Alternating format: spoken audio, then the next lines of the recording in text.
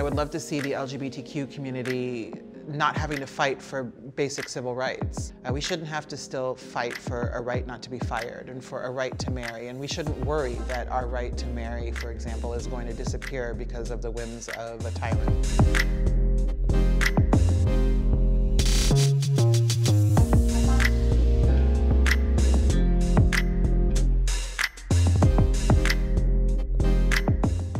Roxane Gay, and I'm a writer. The great thing about my work is that I get to dictate what I want to do, and I get to do queer representation in my work whenever I choose, and it's awesome.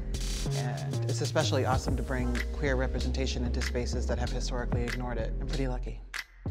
Being out has taught me that I have every right to live my life as I choose, and that I also can be open and free and proud of myself, no matter what I do. In the past year, I think the critical reception to World of Wakanda has given me a lot of pride, because I wrote two Black lesbians who are out and loving and they don't die. And that's quite a departure for pop culture, and so I'm really proud of that. You know, I think the most important thing about legacy is not what you do for yourself, but what you do for other people. And so I hope that my legacy is that I have often been the first in my career, but I will not be the last. I really admire the writer Leslie Feinberg. I think they did a really interesting job of writing about the first butch experience and then the trans experience. And it wasn't about needing to agree with everything they said. I just have never forgotten Stone Butch Blues. It is the most powerful LGBT book I've ever read. And I think about it, I still reread it to this day.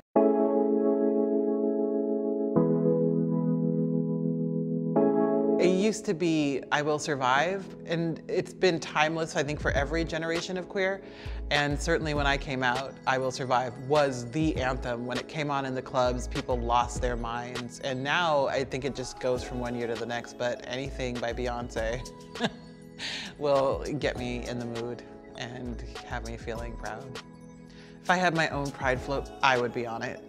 And I think it would be my friends that would be on the float. I don't need to surround myself with famous people. My friends are the most impressive queers I know, and the fact that we all live our lives in the ways we choose, and we do so oftentimes under constraints that would keep a lot of people in the closet. I think these are the people I would put on a queer pride float. You know, it's really easy to just drop some famous people's names, but like, my friends are the most impressive people I know. The Stonewall riots showed us that you really can resist authority, and you can stand up for yourself, and it will be difficult and take a lot of energy and a lot of time, but still you can create change. Back then, no one knew what those riots were going to lead to, but it really opened the door for a lot of the life that we enjoy today.